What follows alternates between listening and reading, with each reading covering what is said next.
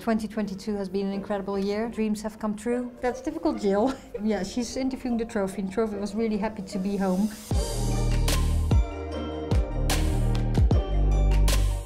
When I started last year, September 21, I just hoped everything would go well. And of course you have dreams and you want to, yes, you go into it to win the Euros, but you also know it's going to be really, really hard. But then when it does happen and we win the Euros, well, as you might have seen right after the final whistle, I was just very flabbergasted and overwhelmed that wow, we just did it. Yeah, well, this one's nice. You know, we had, this is the staff with the Arnold Clark Cup. As a start, we said we need this Arnold Clark Cup to get to the next stage, and we need to get some setbacks and some really testing games against tier 1 countries. So you come to the second picture here, where the team gets the trophy. Yeah, this was very enjoyable.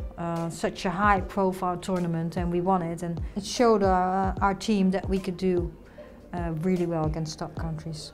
Well, and this, you know, Millie, she won the golden boot. She tied with Alexia, and but she got this boot. So it showed that she played a really good tournament, and she scored goals too. And in the first place, she's not there to score goals, but she showed what kind of stable person she was in the team and the consistent performance she had. It actually doesn't matter who scores the goals as long as we score the goals, but when someone gets a hat-trick or gets a 50th goal, we're really, really proud of that performance of the player. We help each other and we support each other, and that's why people can shine, or players can shine in the team, and that's what's really strong in this team.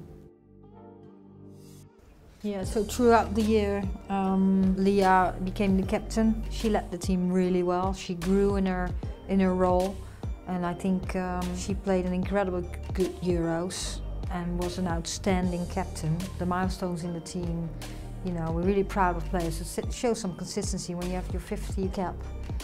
That is a milestone, and we show that how proud we are on the players that reach that, and I hope they reach more and more players to come. Well, we were really ready for this game. We had been waiting for this game for a long time, and we beat Austria with 1-0, which was a great start, and we really needed that start. Sold out, so the support of the fans were just incredible there in a very, very nice stadium, and throughout the whole tournament we got so much support from our fans, and it was really the 12th woman for us. I think the Spain game is one of the most impressive games I've been part of. The whole team knew what the plan was. We practiced at the Arnold Clark Cup a scenario where we had to score a goal. So we scored the 1-1, and then we had the momentum, and after that, in the extra time, Georgia scored the 2-1, and we took the win with us. I was so happy after this game and very emotional. In the Sweden game, we didn't start well. Then we came into the game, and of course it was very important, the first goal we made with Bat. Bat Mead scored that first goal, and that really helped the team getting into this game. And then of course we scored 3 more goals, and one of them was Lesia's goal. Lesia found that she should have scored that first shot, and she got actually a little angry. But then she did something phenomenal, and she had the back heel. And for everyone that was a big surprise. It's for the Swedish defense, for the goalkeeper, and it went in, and like the whole stadium went crazy, and so did we. And yeah, it was something phenomenal and really, really nice. Yeah, that was so funny. I actually like this picture because everyone was so happy, and you see I'm almost hanging on Nikita's shoulder. I was trying to tell him, now keep concentrated, keep this score and manage the game, but I really could not reach them. They were so happy. After, I think this is about 45 minutes after the game, just sitting down, overthinking the game, still thinking, oh wow, we just won the Euros, and just relaxing a little bit, just looking around, still people in the stadium, everyone really happy, and just relax for a moment and smile. Yeah, Marion and nice moves. This was a funny moment, a party moment. Yeah, you can tell. Yeah, it's time to party. When you win the Euros, it's just time to party. Yeah, that's difficult, Jill. Yeah, she's interviewing the trophy. The trophy was really happy to be home and just enjoying herself and being funny. And ending up at Travelka Square with the whole team, players and staff, and the fans behind us at Travelka Square. It was just an amazing moment and everyone was so happy. It all came together.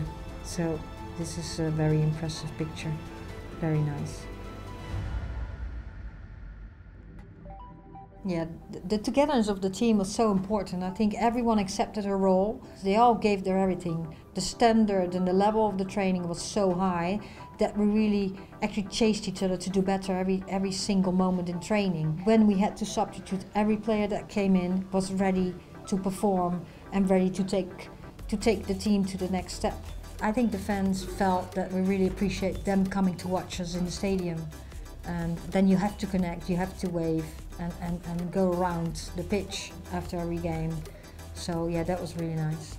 Yeah, after the Euros and when we qualified in September for the World Cup, we had 2 other international windows where we played friendlies. I think the team after the Euros, having a short amount of time to rest and then going into this game as the European champion, those are hard games. And when we played the US, it was really incredible. It was sold out in one day, I think. And you can see now the crowd just walking to the stadium. And it's just a very proud moment. And we showed ourselves again that we can also win top-level countries when we are doing our best. The generation before us and the first generation, they really made the pathway for us. And we should never forget that, and we should celebrate that together. We said we want to inspire the nation. That's absolutely what we did, I think. So now you see little girls and boys having shirts with names of our players on their backs, and they see now that they can become a professional player or a professional coach. Yeah, well, this is the letter that our team wrote the day after we won the Euros, and it shows how social conscious they are, and that besides wanting to perform at the highest level, they want to use their voice to address some things. And this letter just, they want to change society, and now they're still in contact. There's still discussion going around by creating access for every girl to football or sports at younger ages. And how powerful this can be. It's really, I'm so proud of the players. Well, 2022 of course was a very memorable year. We'll never forget winning the Euros, changing society. Hopefully for next year we can keep up with our performances. We sustain successful, we sustain performing. And yes, of course we have a dream. We're going to the World Cup and we want to do that really, really well. And hopefully it works again.